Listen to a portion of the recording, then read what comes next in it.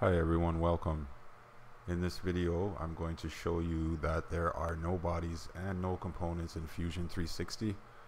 It's kind of been a sore spot for me since I started using it, and I'm going to help you sort out some problems you may have been having just simply by organizing the structure here, using the correct terminology and putting things in the proper place. Now, the first thing we're going to do, we'll get right to it. I'm going to save this. Always save your project first, but I'm going to save this and I'm going to call it the model for today's lesson. Okay, so this is our model.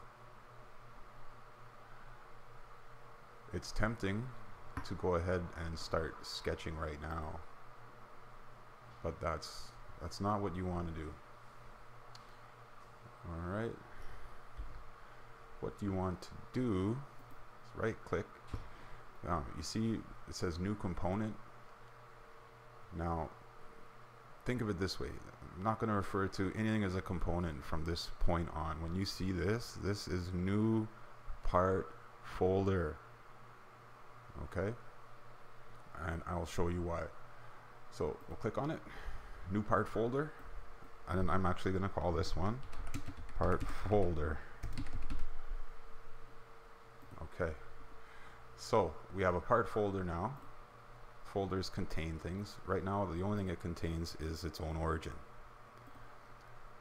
Now it's active. So if I sketch, it's going to happen within this folder. And it's going to start to populate the timeline down here. And it's going to start to populate this folder. So let's go ahead and do a sketch, something simple. Okay. Pick a rectangle, any size, doesn't matter. Press pull. Let's bring it up a little bit.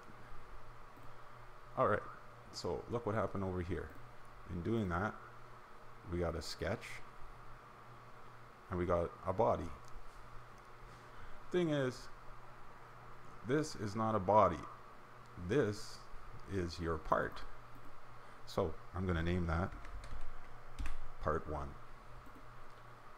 So what we have here is our model.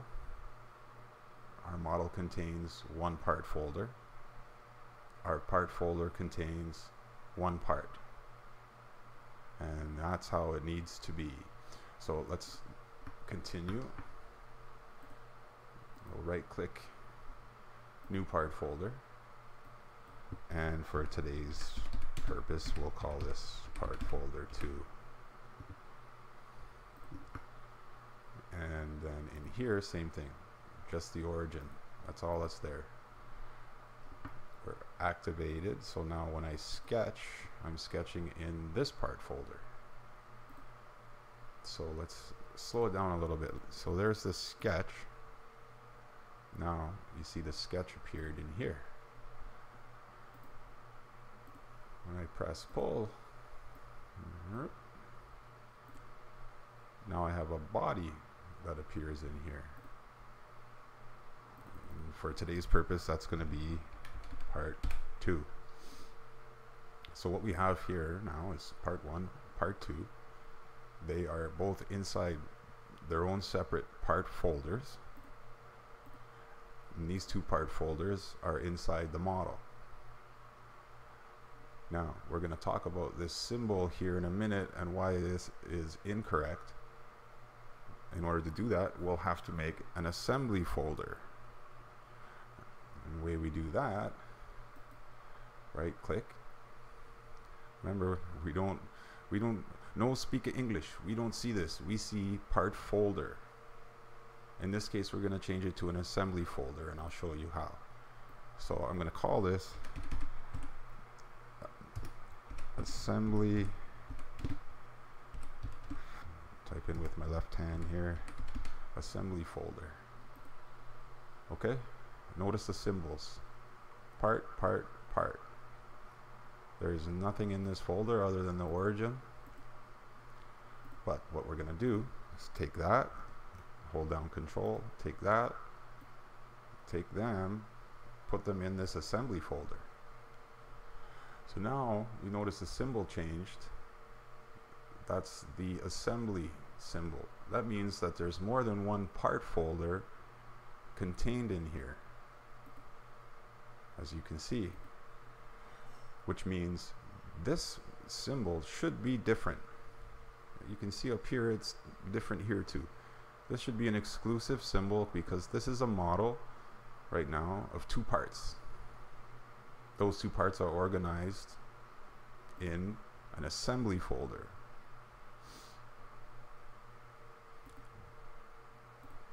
All right, let's verify that right here within Fusion. We'll take this guy, and this guy. We'll create a drawing. We'll get into all of these different things in much more detail, but I want to get this one off my chest first because this caused me a lot of hang-ups in the beginning when I first started using Fusion, and I want to share this. So there's our drawing view. We'll look from the top, leave it in color, and say okay. So now I pull out this table, double click on it. I'm going to switch that, turn off the description, turn off the material for now. Now, what does that say? It doesn't say component list. It doesn't say body list. It says part list and part name, as it should, because these are parts.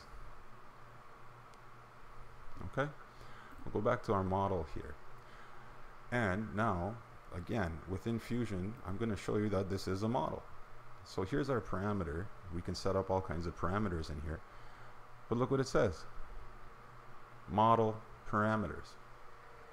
And then it shows your part folder and whatever else is in there. So now we've established that we're working within a model. Within our model, we have assembly folders and part folders. And within the part folders is only one part. And that is how you need to organize things in Fusion. If you want to do drawings, you want to do animations, you want to do manufacturing, so all the tooling for CNC, etc. It has to be organized properly, and you really should at least consider what I'm saying here, because I know it works. This is just a quick interview or a quick introduction to this situation right here. So remember, there's no model, or there's no bodies, there's no components. It's a model. Within the model there's assembly folders, and within the assembly folders there's part folders, and in the part folder only one part. Okay, I hope that helped. If you like this video, I plan on putting many more short videos like this to help give people a boost in Fusion. This is obviously a pretty basic introduction, but we're going to get right into full-blown kitchen drawings, security desks, all these type of things, how to draw them, how to render them, how to animate them, how to, like, even the drawing side of thing. I could spend hours showing you how to draw or create shop drawings or millwork packages for customers and that. So if you're interested, please hit the like button, subscribe, notification bell, and we'll look forward to seeing you in the next, or at the next video. Thanks.